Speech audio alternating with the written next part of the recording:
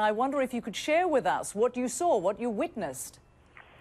Yeah, at the moment we're just performing a sweep of the area. It's the connecting bridge between Souk al-Jum'a and Zawiyat al-Dahmani area of Nuflin, which is in central Tripoli right now. We've just, a couple of the militia have been walking around the area. And we've caught sight of them, but they've gone into hiding at the moment. So we're just performing a sweep of the area to try and make sure that everything's safe and all the civilians are okay. We want to try and avoid any casualties. So at the moment...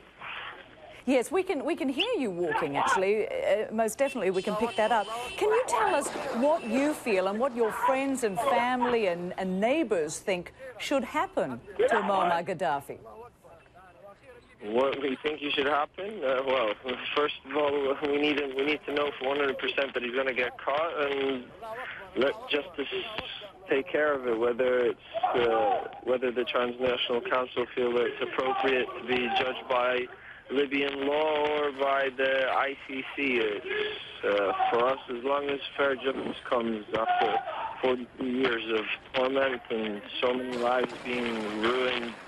A whole country's history, really. 42 years have gone by and we've missed out on so much. So people's morale is still really high and we're just waiting for it to all be over. We're waiting for also the special forces that are assigned to actually take over from us to come in and take over. We're all very tired, but we're still very high. We're all still very high.